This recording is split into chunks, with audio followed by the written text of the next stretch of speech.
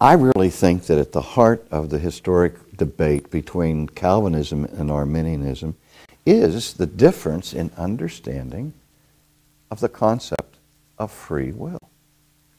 I mean, when I talk to my Arminian friends, they hear Calvinists talking about people who aren't really people. They're robots, or they're sticks and they're stones. They don't have a will.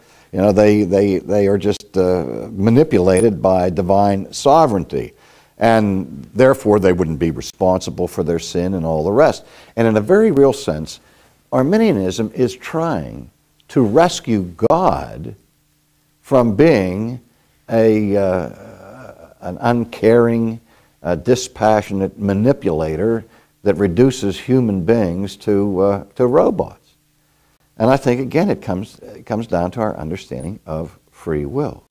Now, every person who's ever been a Calvinist that I know of in history has affirmed without reservation that we are moral agents. We are volitional creatures, that God has made each one of us with a mind, with a heart, with affections, and with a will. That we have the will, which is a faculty of choosing. And in the fall, as desperate as the fall is, and as corrupt as we become, we don't stop willing. We sin because we want to sin. And that's why we're exposed to the punishment of God, because we are willful in our sin, and we are willful in our rejection of God. Now, where historic Reformed theology comes in, following after Augustine in antiquity, is here. That even though the will is free from external coercion, from being forced to do something it doesn't want to do by outside agencies, or by somebody coming and sticking a gun to our head. Now, what we say is that the will, though it is free to do what it wants, is in bondage at the same time. That the Bible tells us that our wills, which are free to do what they want, are in chains. They are enslaved to sinful passions, sinful desires, sinful dispositions.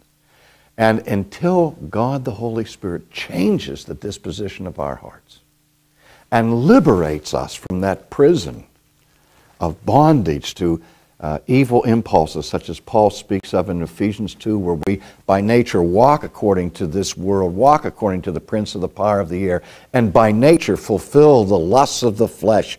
We're doing that willingly and joyfully, but we have to be redeemed from that prison house of sinful passions. And that cannot be done by the flesh. Only God has the power to change my heart and to change your heart. And that's what we mean when we say that to have a free will is to have a liberated will from that bondage to sin. Now, I say this, with a smile on my face to my closest Arminian friends. I say, dear brothers, I honestly believe that you're operating with a view of the human will that is not biblical. I think you're operating with a view of the human will that in the final analysis is humanistic or pagan. You don't mean that.